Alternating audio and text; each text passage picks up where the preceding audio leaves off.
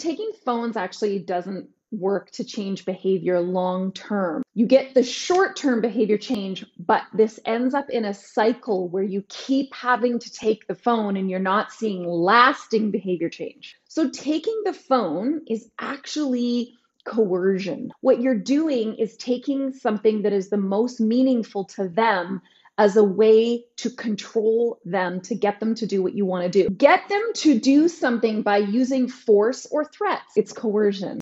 Punishment is coercion. It's to inflict a penalty. It is to treat someone in an unfair and harsh way. But it builds disrespect, defiance, disconnection. That influence, that level of influence you want over your team, it erodes it. You see, the phone is the easy button.